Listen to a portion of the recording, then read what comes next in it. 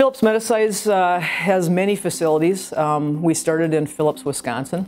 We have moved into the medical arena many years ago, and this campus that you're on today in Menominee, Wisconsin is a 100% medical campus. We're a contract manufacturer, so we make parts for a lot of medical device companies. They range from very small assemblies to fairly large assemblies. Some of them are simple in complexity, and some of them are very, very complex. On this campus, we employ about 600 employees. The educational requirements for our workforce here are as small as a high school diploma, and we have several people that have their master's degree, and everything in between. I think one of the things that Phillips wants to really make possible in this community is that we want to make sure that we give people an opportunity to be on a journey. This isn't just a job that they come through.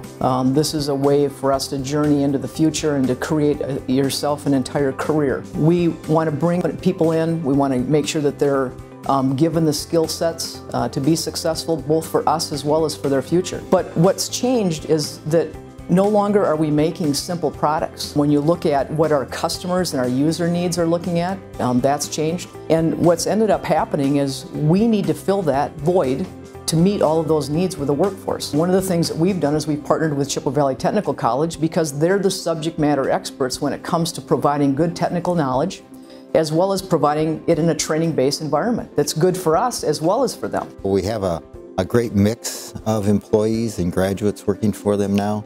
Certainly most of our manufacturing programs, employees of Phillips Medisize are almost on every one of our advisory committees.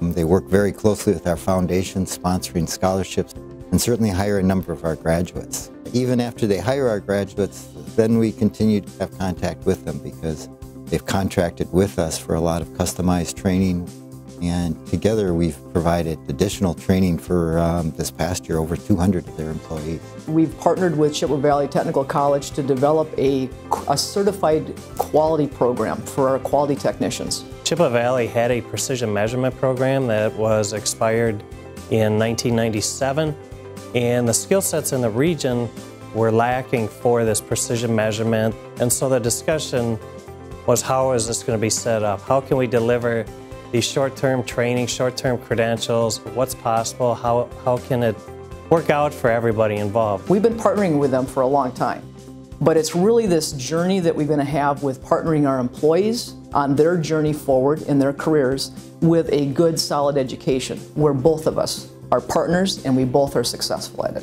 What Chippewa Valley does, and really all of the technical colleges here in the state of Wisconsin, is they provide people a good value in education.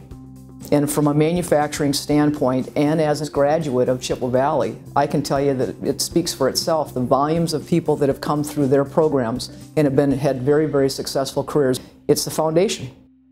It's a foundation that's important, not just to Phillips, but to manufacturing facilities in general in this part of the Wisconsin area.